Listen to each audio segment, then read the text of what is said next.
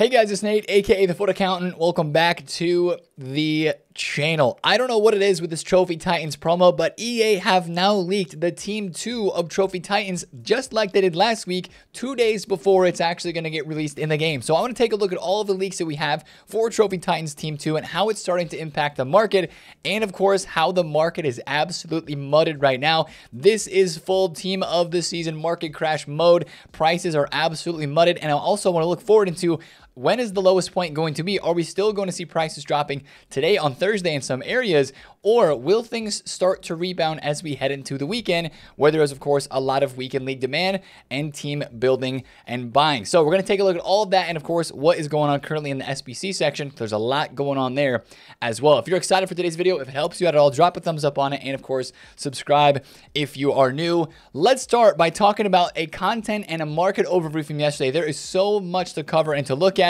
because yesterday we didn't have a lot of content, but the content that EA released, they kind of made it count because it was a pretty good SBC, not for good value, but a good SBC in the fact that it is a upgrade pack SBC that we get to do 2 times per day. It's an 83 times 15, which is kind of a pack that you would almost expect to see from like a swaps program, but it's here via an SBC, and it's not cheap per se, but it is pretty craftable, if you will. We've got upgrade packs that are out right now, and if you do this once, you get fodder in return. You get a lot of fodder in return, actually, a lot of 83s, a lot of 84s in most of these packs. You can turn that right back in to complete it a second time, and it's not that hard to do, and you end up with some fodder, of course, coming out of it. So for that reason, I kind of like it, but also it's 2 squads, it's 90,000 coins, and the pack weight on these was just not that great. You would hope, of course, to maybe hit somebody from Trophy Titans, like maybe a little bro Lam or a Donovan or a Ewenberg, but mostly what we saw out of these yesterday was just a lot of 83s and 84s and maybe a walkout or 2, right? Of course, some people get really lucky, they pack a Trophy Titans, but some people have started to save these and actually just do these and stock them up for Team of the Season coming out in the next couple of weeks. That might be an option for you guys as well, wanting to do this SBC. That was all the content that we had yesterday, but it finally made some fodder move on the lower tier. We have got 84s that are up over 1,000 coins.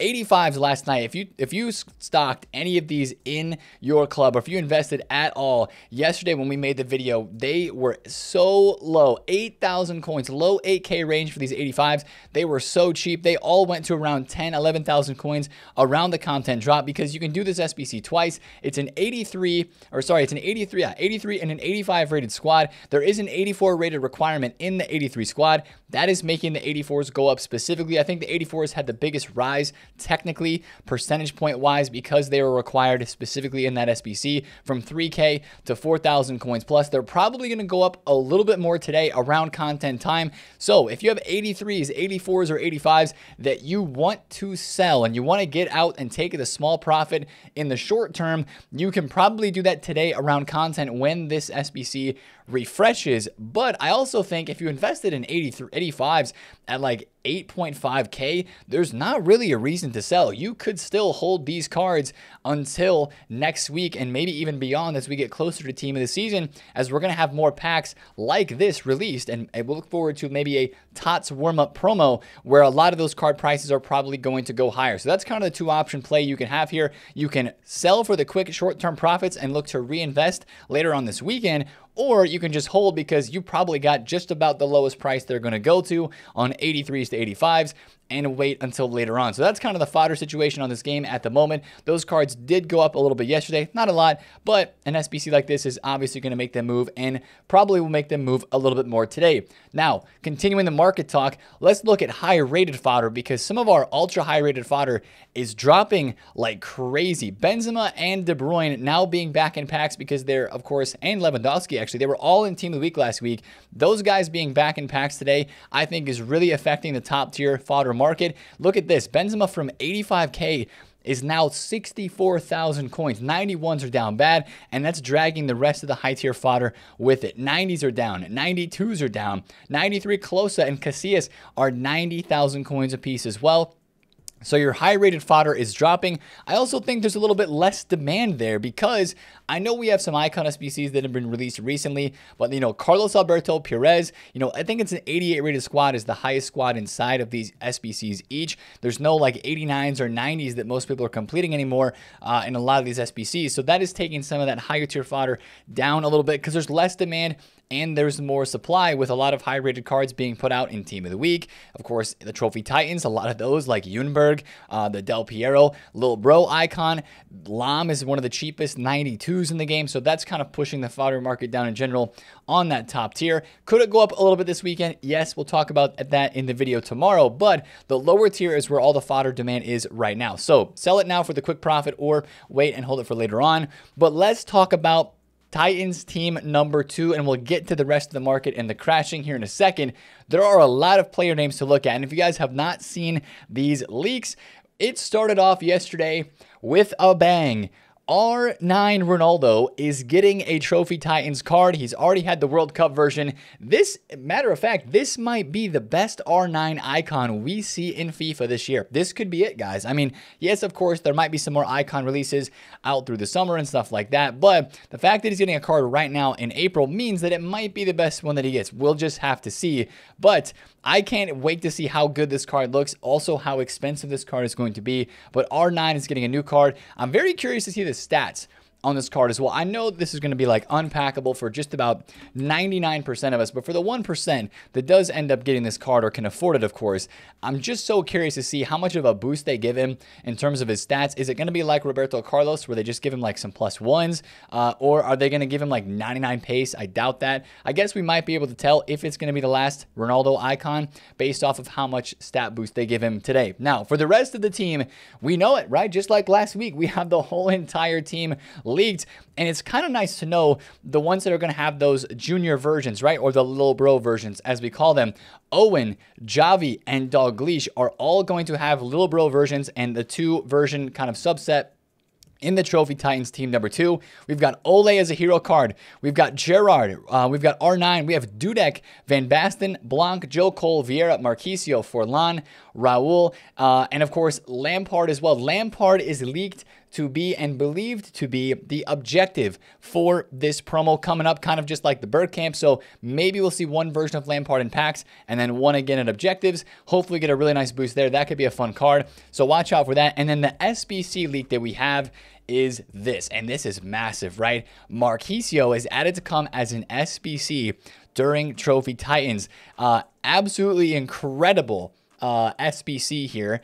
I mean, I doubt there's going to be an objective. Of course, with the Lampard leak being for an objective, this would be a crazy SBC that so many people would want to go out and do, and I hope the boost is pretty big. Of course, as you would expect, some of these guys yesterday being leaked have dropped in price. Marquisio is actually up right now a little bit. He was down at like 750 yesterday. He's back up now to about 820,000 coins. This card has been very expensive since it came out for, a +3 shooting boost, but a +1 overall boost on all the other stats from his base card is 88,000 coins, and this one's 800K. We've always thought this card is a little bit overpriced.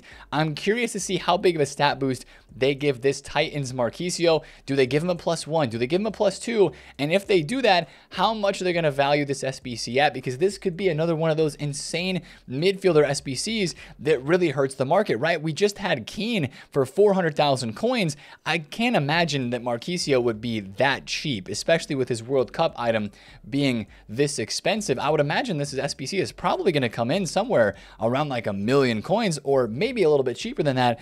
Probably depends on the stat boost, probably depends on just what EA wants to have happen with this market in the next couple of days, but that's a massive SBC. And we'll definitely be curious to see how that impacts the market in the coming days. But you see a couple more of these cards. One name that is not on this list is Cannavaro, but Sheriff is saying that Cannavaro is also in the leaked team. So I'm very curious to see if this does drop. But of course, there's the Van Basten concept card. These are not confirmed stats. I believe these are just stats that are predicted. There's the Dalglish. There's the Forlan. Forlan could have a really spicy card as a part of Trophy Titans. Now, to me, this team, I don't know. Vieira, that's big. Marquisio, that's big. There's a lot of attackers in here, right? R9, Raul, Dalglish, Forlan, Van Basten. You've got, of course, the R9 Ole. You've got Owen ×2. So there are a lot of attackers in this team, it seems. If you kind of compare the Trophy Titans team 1, it's kind of like a toss-up between which one is better. I feel like these are both very, very strong teams. R9 over Zidane probably in terms of price, but like Del Piero, who's going to compare to Del Piero in this team? You know, Van Basten, no. Raul, probably not as good as Del Piero. So team 1 might be just a little bit clear. We'll have to see what it looks like with the boost on these cards for Titans team 2. But that is the team right there, guys. And of course, very attacker heavy. So it just kind of makes sense. We've had a lot of center back hype recently with Carlos Alberto. We've had a lot of midfielder hype recently with like guys like Rabiot, the Nkunku SBC, the Conte, and then the Keane. So maybe it just makes sense that we might have some more attacking based options released in this team too, to kind of fill that void or that gap, I guess, for new cards that have not been dropped recently. So that right there, of course, is pretty big, and we'll look to see how those cards get upgraded, and it's impacting the market a little bit. I'm not saying that that is the sole source of why there is so much panic on this market right now. Honestly, guys, this market is just in the mud for a lot of different reasons, and this is why we've been saying for the past couple of days that the market is definitely not at its lowest yet. I still right now do not believe this is the low point for the market. We are not there yet. Are we getting closer? Yes. Could this be a low point? Could we have seen the low point on some cards? I do believe we may have seen some of the lowest points we'll possibly see on a few of the top to middle tier center backs that were just panic sold so much. Like this Marquinhos was 400,000 coins after being 600,000 coins, and with the big time center back SBC of Carlos Alberto released in this game, he was down so much. Could he have had his lowest point at 400,000 coins before team of the season comes out? Potentially. Could he go there again? He also could go there again as well. So that's just kind of where the panic has been at in the last day or so. It's just been continually, like, everything you look at is just down, and it's just one of those days. If you guys have ever experienced the market crash in FIFA before, it's just crazy when you look to the market and all you see is just prices going down and down, even lower. Cards that you thought had already dropped off enough just keep going lower, even on some of those, you know, kind of like really stable cards. Mbappe, take a look at Mbappe yesterday from 470 all the way down to 410,000 coins. Now he is back up a little bit, and that's what happens in these market crashes. You have big drop-offs, you see some kind of really low valleys, and then some slight bounce backs, but it does not mean this card has reached its lowest point yet. I do not, in fact, believe that Mbappe has seen his lowest point yet. For a lot of these cards, I still think there is some time to drop, but that might be kind of like next week when team of the season is really confirmed and we know the actual date for team of the season, because right now we are still without a true knowledge of the actual day when team of the season starts. A lot of this panic is for team of the season though, right? I know we've got a lot of great SBCs and a lot of great you know, content that's being released with this Titans promo, really good pack weight for icons, but I really do believe that the reason these prices are dropping down so much is because team of the season, and because people just don't want to buy right now because they know that prices are probably going to go lower in the next couple of days, and I think that's just fine. The safest thing to do right now in this game is to really not spend any coins at all. I've got myself in trouble actually trying to flip cards in the past day or so because I think, hey, this card is down so much, but, you know, it actually just ends up falling further, right? I have bought a couple David Alabas at 820,000 coins, so we're making some coins here. Some of these road to the finals with their big drops are really good to trade with, but it's tough right now making coins on the game because not as many people, specifically on the top tier, middle tier meta cards, are not buying that many cards. Now, at the same time, it is possible to make coins. You just have to look in the right areas. You have to get on the bids, guys. I can't stress enough how good some of these bids are, especially on these special cards that are out of packs that people seemingly forget about. And since a lot of people are just scared of the market right now and kind of waiting for team of the season, I saw this Ledley King, who's usually a 350,000 coin card, go on bid yesterday for 260K, right? That's a huge undercut on a card that you could potentially just list back up for whatever the cheapest price is and make some profit. If you're trying to make coins on this game right now, the number one tip I would give you is bids, and I would also tell you to look at the lower tier cards. Lower tier cards, less than 100,000 coins that people are still using, that people want to try out.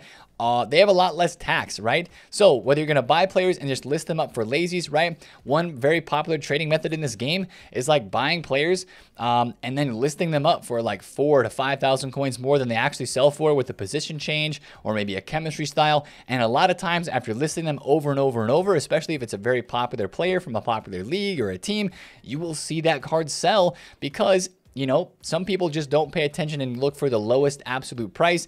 And if that price looks believable and it's pretty close, they will actually buy it, right? I actually sold this Eder Militao yesterday for 317K after buying him at 285 because he was around 300,000 coins. And I was like, you know what? I'm just going to list this up at 317 to see if I could sell it.